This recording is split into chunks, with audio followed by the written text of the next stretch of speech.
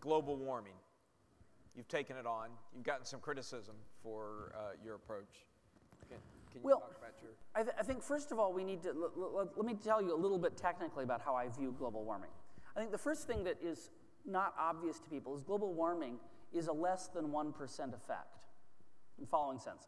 Sun shines down the Earth, roughly 300 watts per square meter, average over the Earth and average over the year. Before we had the extra CO2, that would heat up, it would heat the Earth up, infrared rays would come off the Earth and would go off into space. Now some of those infrared rays are trapped by the CO2. That creates something called radiative forcing. And the radiative forcing is also measured in watts per square meter.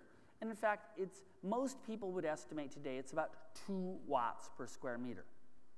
So it's less than 1% of the incident solar radiation.